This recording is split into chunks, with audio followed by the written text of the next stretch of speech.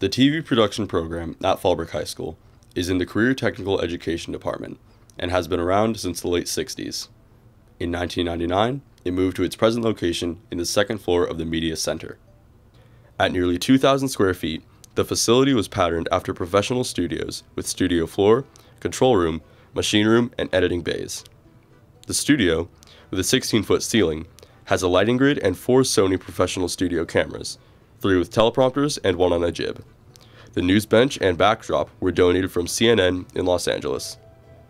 The control room has a Grass Valley 20-input video switcher, monitor wall, and a Chiron character generator and a still store for graphics.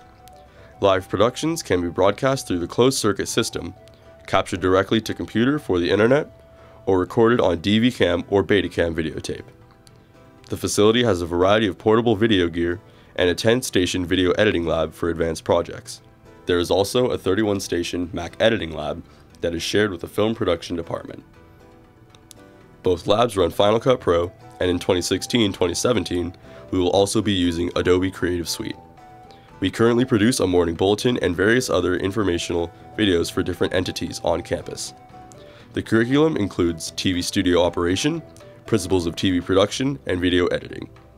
In an effort to stay current with industry standards, we are in the process of converting some of our older analog equipment to digital.